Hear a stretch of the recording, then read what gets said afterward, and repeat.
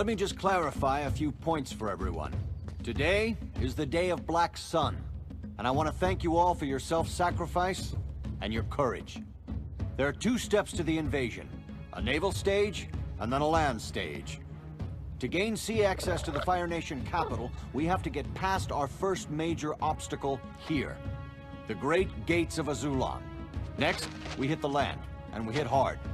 We must fight past their battlements and secure the Plaza Tower. Once we do that, it's up to the Royal Palace. At that point, the eclipse will begin. Excuse me. The boulder is confused. Isn't the point to invade during the eclipse, when the firebenders are powerless? The eclipse only lasts 8 minutes. Not enough time for the whole invasion. And the Royal Palace is heavily guarded by firebenders. So that's where we'll need the eclipse advantage the most. When this is finished, the Avatar will have defeated the Fire Lord. We will have control of the Fire Nation capital, and this war will be over.